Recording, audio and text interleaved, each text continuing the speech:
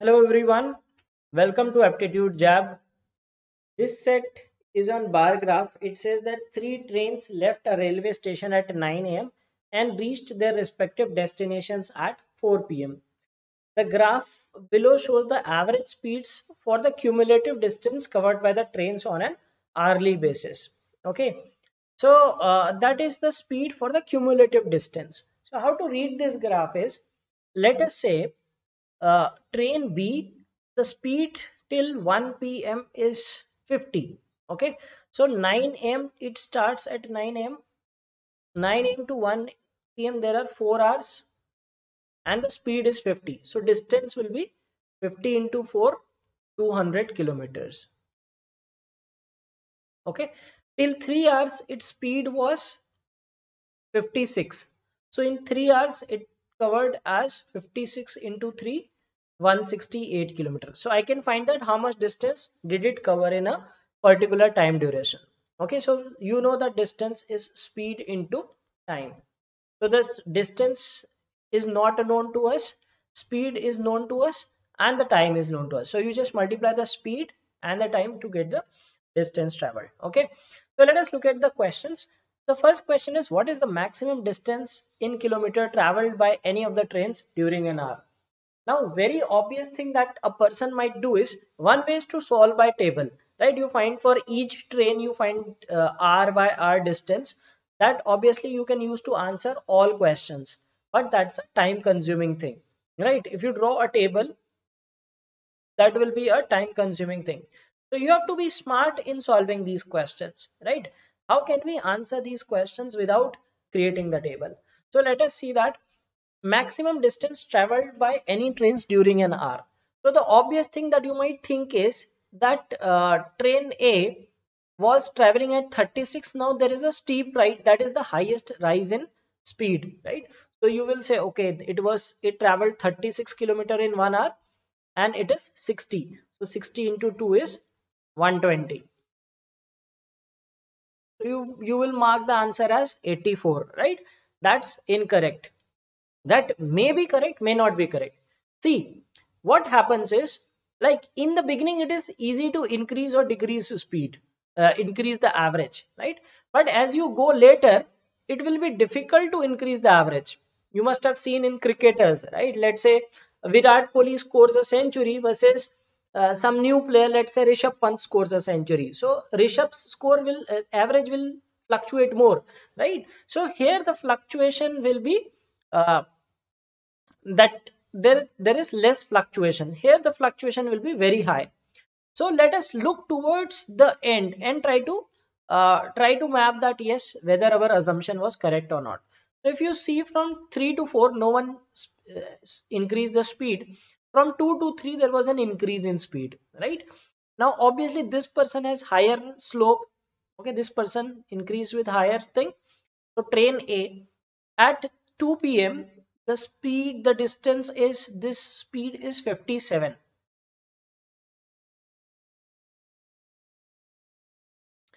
57 is the speed and there are 5 hours. So the distance covered is 285 kilometers. And here the speed is 64 and it has covered 6 hours. So that is 384. And you see the difference, 99. Okay, much more than 84, right? So remember that now this is, we were able to do without using a table, using a common understanding about averages, that the fluctuation is less, right? No matter the fluctuation is high, but the difference is higher in this scenario. Okay, so the answer is 99. Second question, what is the total distance in kilometer traveled by the three trains between 10 and 11 a.m.? Again, you do not need the table. So 10 a.m. add these, that is 36, 40, 76 and 57. 76 plus 57 will be 133. Okay, and add these values. This is 48, this is 51, that is 99. 99 plus 60, 159. 159 and time is 2 hours, right? So that will be 318 kilometer. So 318 minus 133, you get the answer as 185 kilometer. That is the answer, 185.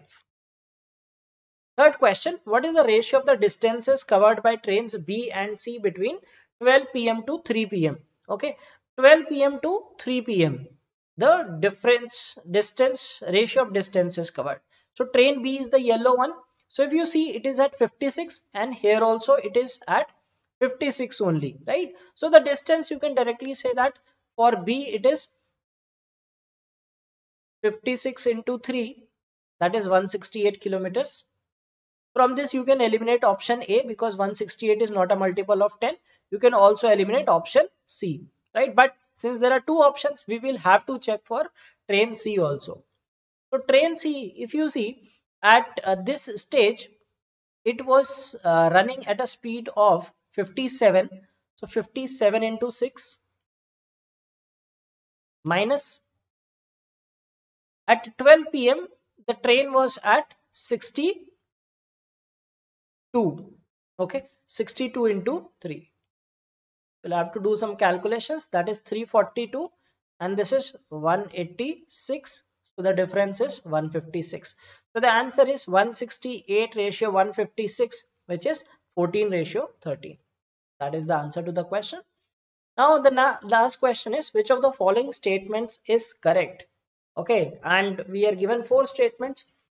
So the three trains covered a total distance of 125 kilometer between 3 and 4 p.m. Okay, so again we will do the same thing. We will not calculate. We will not make a table. We will just use these statements. Like we found the distance between 10 and 11. We can find the distance here also. Okay, so this is 56, 57, 113 and 64, 177 and into 6 hours. Okay, this is 55, 54, okay, 109 and 60, 169 and into 7. Okay, now instead of solving this, right, just look at the last digit. The last digit will be 3, last digit will be 2. You have to subtract this from this, na? This minus this. So 3 minus 2, the last digit is 1. So this is not correct. Okay, train of speed B was the fastest between 11 a.m. and 12 p.m. Now again, as I said that the graph, right, uh, you might answer this option saying that the graph is increasing the highest, but let us verify. So at 11 it was at 48. 48 into 2 is 96 and at 12 it was 56. 56 into 3 is 168. So the speed was 72. It covered 72 kilometer. But if you see, the speed is increasing here also, and as I said that less fluctuation. So let us verify this. So this is 52 into 5 hours, that is 260, and this is 56 and into 6 hours. 56 into 6 is 336. So it is 76. Now see, this graph looks much steep, this looks less slope, but still that is your answer, because it is not asking for the slope, right? It is asking for the speed. Okay, so that is so here will be less fluctuation. Despite that, we get this as the answer. Okay, now the ratio of distances covered by train C between 1 and 2 p.m. and 2 and 3 p.m. is 3:2. One is this thing. Another option remains is train A covered 205 kilometers. So this is easy to check this. So let us check this. Train A covered 205 kilometers in last 3 hours of journey. So last is 7 hours, and at 7 hours it is 60 into 7, and at 4 hours it is at this number, right, 51. Okay, it was at 51 and into 4. Now the last digit is 0, last digit is 4. The answer should be 6. The last digit should be 6. So this cannot be the answer. So this has to be the answer. If you want to verify, we can verify. C between 1 and 2 and 2 and 3. So C between 1 and 2. So at 1 it is 53 into 4, 212. This is 58 into 5, 290. And this is 57 into 6, 342. Okay, so the distance here it is between these two intervals it is 78, and between these two intervals the distance is 52. So the ratio is 3:2. So this is correct option. Okay, so this is how we can do highly calculation intensive sets without making tables, just using some common sense and finding the relevant things, right? So we saw that we were able to find, especially the question was something wherein you have to check options, so that consumes time, but other questions we were able to do quite easily without even generating the table.